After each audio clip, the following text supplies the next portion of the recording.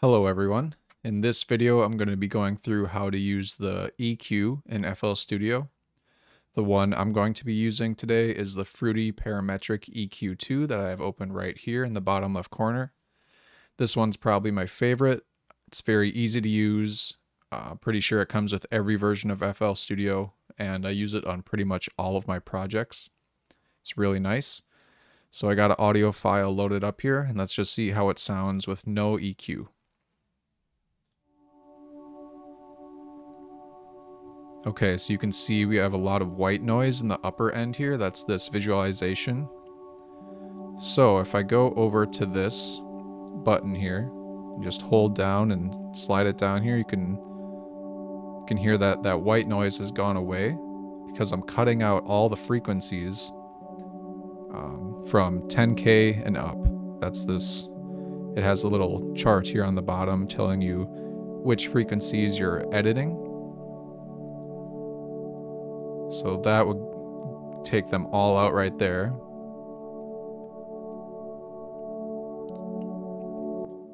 And let's go to maybe a more intense part of the music right here. See how this sounds.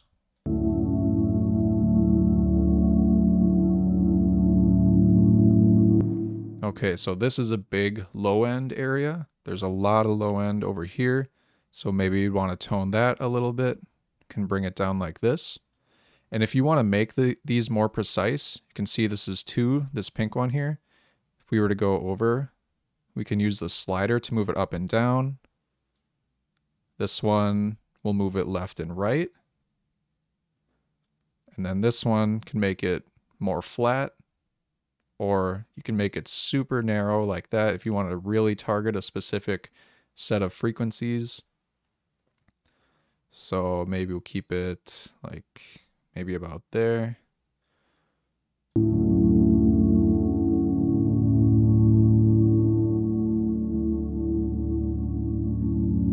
So that makes it much wider. If you want to cover a wider range of frequencies and tone it down, you can do that. And basically, this is a great way to shape the sound file. You can really play around with this, find out what sounds the best. Certain frequencies you might not want at all, like this high-end stuff here that I completely took out. I don't really want any of that to be in the music, so I just took it all the way down. But if you just want something to be less prominent, or even more prominent, say you want like this middle section more prominent, you can raise it up a little bit and it'll be, these frequencies will be louder. And you can also set presets. So if we go here to this little drop down menu, go to presets, default is going to reset everything. 3 bands brings it to only 3 instead of 7. Let's see, and then it has some different frequency cuts here, so this will take out the very top end and the low end. Here we have kick, so just different presets you can use, kind of messing around with it. Really fun to experiment with this. And then we have HQ here. This is high quality oversampling. View band tokens, so this just makes these appear and disappear if you don't want these to be in your way. And that's the basics for this EQ. Now another tool that I like to use, let's go over to the mixer. Let's say I didn't really want to mess with any of this and I just wanted like a more simple version that kind of does everything. And for that, we can go to Soundgoodizer. That's this little box right here. Sorry if it's hard to see, it's pretty small and I can't make it any bigger. So what this does, it adds compression, limiting, and EQ all in one, and it's just one knob that goes up and down, and you get 4 different presets to choose from. So it's a lot more simple and kind of does it automatically for you. So let's see what this sounds like. We'll try the first preset, A, and just have it halfway there.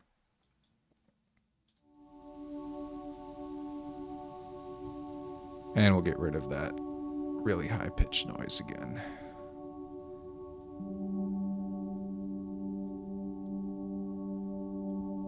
I'll just go back to default and bring that down. There we go.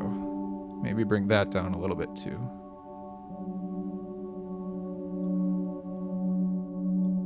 There we go. Very nice. So you can hear, as I'm adjusting this, it's changing those three different parameters. So the EQ, limiting, and compression. And now I switch the preset to B. Switching the preset really changes it. So you kind of want to just go through and listen to each one, see what sounds the best. But this can actually be really helpful. I've used this a few times in my projects. So you can hear it's like, especially the EQ is emphasizing different areas of the frequency spectrum.